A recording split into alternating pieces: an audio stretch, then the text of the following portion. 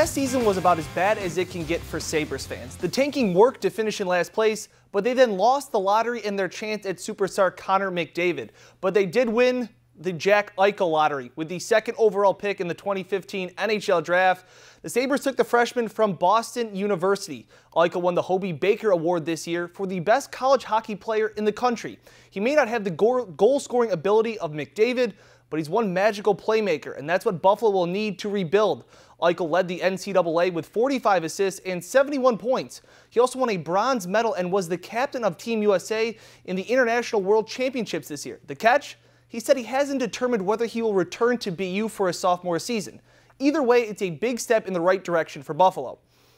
In the same breath of moving in the right direction, the Sabres made a trade today to fill the vacant hole in goal. It's been a revolving door of goalies for Buffalo since Ryan Miller was traded 2 seasons ago. GM Tim Murray trading away the number 13th overall pick to acquire goalie Robin Lehner and veteran forward David Legwand. Sabres believe Lehner will be the answer and compete for the starting job. He'll turn 24 in July. He was 9-12-3 with a 3.02 goals against average last year